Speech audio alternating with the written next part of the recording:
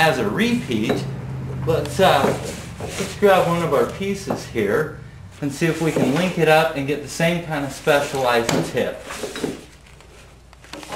Okay. Now, here's a tooth that we looked at earlier, and we'll get these tips up here, and we'll take a look at these tips together.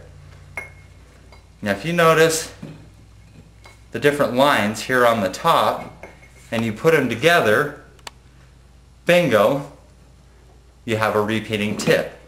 And also notice that you have the elbow out here, the elbow here.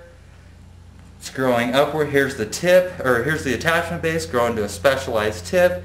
Front different from the back. Same with the full-size tooth, and that extreme metamorphosis here. Now here's a surface example also, in case you're wondering. You know, here's the attachment base. This is your serrated edge.